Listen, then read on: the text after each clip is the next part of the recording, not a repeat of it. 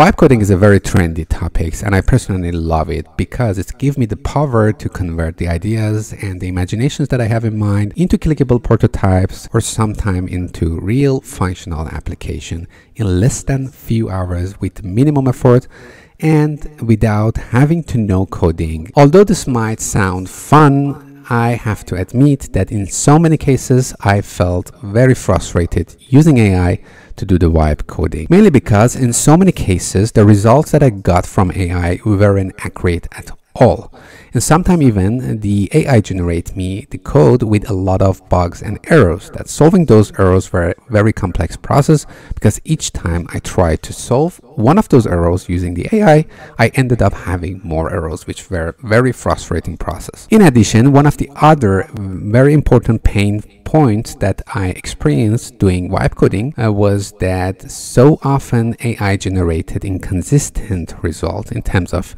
UI stylings and functionalities. I started to do vibe coding using ChatGPT and Cloud, and later on I switched to Cursor and Copilot, and now at the moment I'm using Figma Make. There are a couple of reasons that why I like Figma Make a lot, and I really recommend you to start doing vibe coding within the Figma Make instead of other tools. The first reason is that it's very easy to use. The user interface is very simple, and it's like the other AI-based tool with this chat that you can put your prompt there and then start your work. And the second reason is that actually it is a part of the Figma ecosystem, so it's very easy to switch between Figma design file and the Figma Make itself, so you don't have to really jump around different tools. However, if you don't want to be dependent on Figma, it's of course better to start to do your vibe coding within the Cursor or other tools that give you the full freedom and power. But that's not the topic of this video. In today's video, I would like to show you a couple of tricks and ways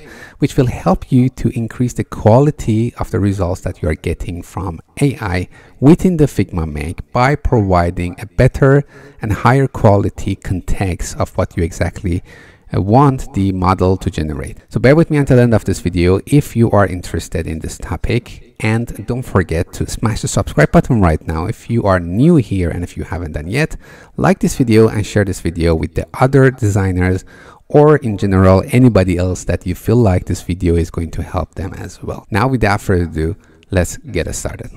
So as I said, if you are doing vibe coding using the AI, it doesn't matter which AI tools you are using or which model you are using.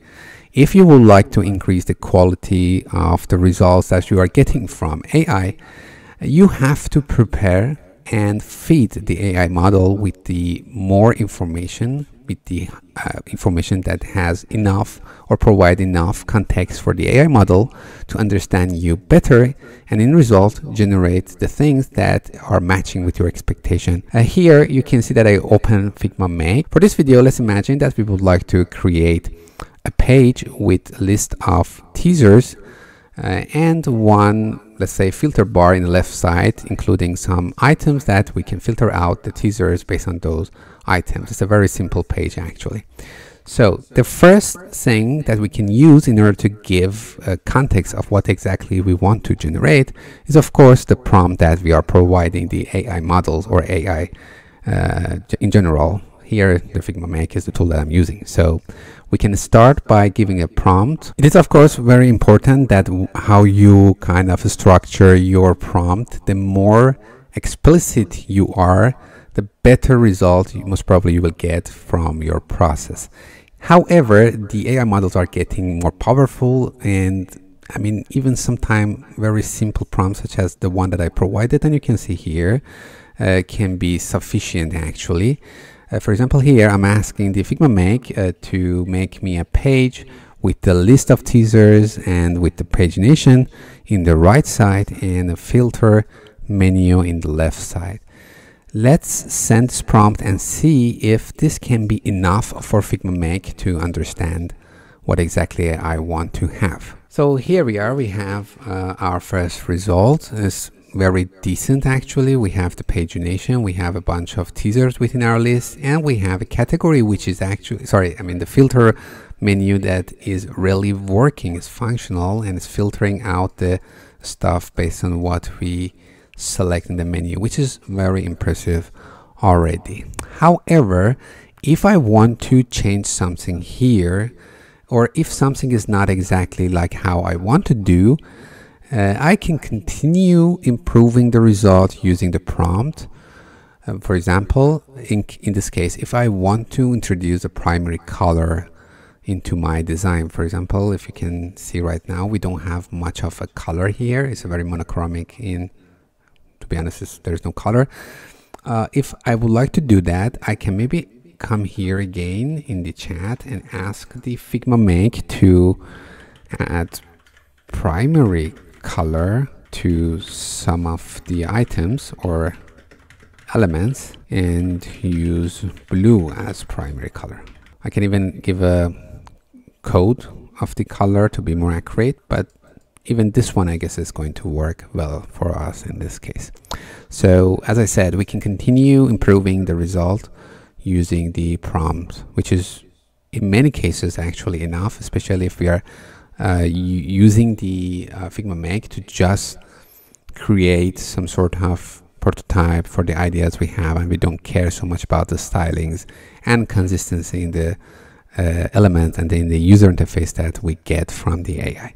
This might take a couple of minutes, and then I'm gonna show you the result of our next iteration. So here we are. This is the result of the next iteration, and now we can see a bunch of elements with the primary color, which is the blue, which we provided using the prompt, and this helped the AI model to understand us better.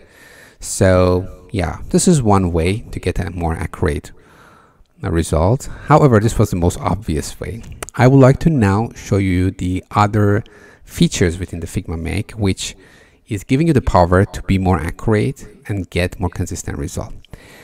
Let's try one of the most important features that I recently used, and I like it a lot, which is this feature, which you can see it here in our chat section, which says, if you hover on it, which says that you can select a library and add it to this project, to this Figma Make file, which is very interesting and very helpful thing actually. At the moment I have no library here in my list, which I'm going to show you how you can bring your library into this list, and you can select it and add it and attach it to your Figma Make file. Let's open the Figma design file that we have our design library within it. You can see, for example, this Figma file has the text styling, the colors, and if I open the let me open the variable window, you can see that we have a lot of variables defined here in different mode.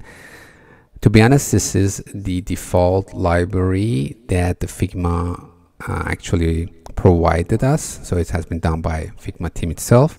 I did not do any new, or I did not create any new library.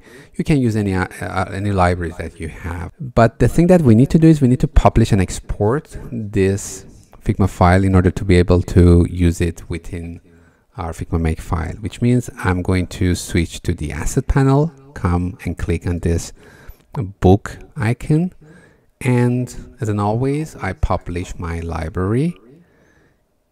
If you come to this window, which you can see right now, it opens here, you can see all the assets that you are going to publish. Plus, you can see this new window which says that we can export this design library into the Figma Make and use it in the Figma Make, which at the moment I cannot do it because I did not publish the library yet. So we have to publish it first. When we publish one library, as you might know, we are going to have access to that library all in whole Figma environment, the working environment that we have. Actually, we can define the access. We can give the access to everybody within our team or in a specific project.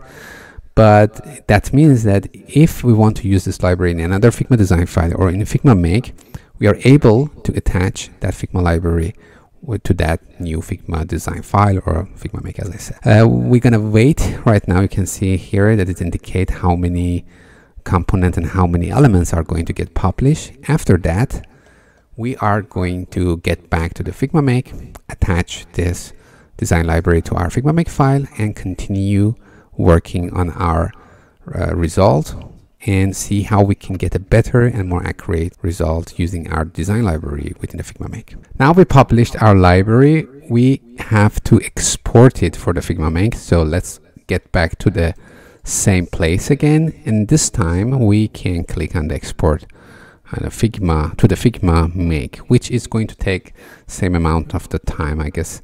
Actually publishing the library itself, it took me around 2 to 3 minutes. It depends on how many components you are publishing or how many styles you have in your design, but it's going to be something around the same time. Now we are back into the Figma Make. Just don't forget to refresh the page one time, otherwise you won't see the exported Figma library within your list here. Then from this icon, which if you hover, it will say select the library, which I already told you. You can click and select the design library that we exported. And actually it's automatically asking us if we want to rewrite this styling based on the library that we're going to attach, which is very, very nice. Let's say rewrite, and then we can wait and see if things are going to get differently. I mean, maybe it wasn't the best example because we use the default Figma library, which is also the default library that has been used within the Figma Make. So basically they are the same, but you saw that when I uploaded or attached the design library, the primary color that we had here was blue before that, and it changed it to the primary color that has been defined in the design library. And this is one of the way that you can bring the design system that you have into your wipe coding. So it's more systematic and based on the design libraries that you have. So don't forget, this is going to increase the consistency of what the AI is going to generate you. Plus, there is one very small trick. If you switch to the code section, here you will find a file under the guideline basically folder, which you can write down the primary or the most important guidelines related to your design library or in general systematic way of working here, that the AI can understand you even more. You can already see some examples here, like what exactly you can write down, and the rest of the stuff which you can overwrite them. You can write down your own stuff and explain what exactly you want to do. Now let's go for the next step. The other way that we can change the way that AI is working, or in general provide them more context, is to copy and paste a frame from our design into our chat and ask the AI to use that as a reference. So let's see how that is going to work. I'm back into my design library file. One more time, I'm going to open the asset list here, and here under the basically example section or example folder, if you open your asset list for the first time, you will see these categories. From the example folder, you can bring some already prepared as basically templates, which I'm going to choose this one, which is matching with the one that we have a lot. Now, without doing anything special, I'm going to select this frame, copy it using the combination key command and C or Control C in window, switch back to the Figma Make, and here in the chat I'm going to paste the frame. Okay, I mean, that was a little bit maybe too much, but you can see that the frame that we brought from the Figma design file is attached properly into our chat. And now I will write down a prompt to explain what exactly Figma Make should do. Let's click on the prompt and wait and see if things are going to get closer to what we have in our design, and in general, the ideas that we expect to see in the Figma Make. So now we get something totally new. You can see that Figma Make took the reference that we attached to our chat as a reference and changed everything related to that. For example, the footer now has the exact same styling. The rest of the elements having the different styling, which is coming from a reference. and everything else is also based on that, but it is still using our design library as a main source of collecting the basically stylings and everything else. So this is the other way which will help us to get more accurate result based on what we have in our design. We can also use the other feature within the Figma, which is helping us to specifically focus on a specific part of our result and try to improve that part even more, which is basically this tool. You can find it here. Let me hide my camera view, point in edit.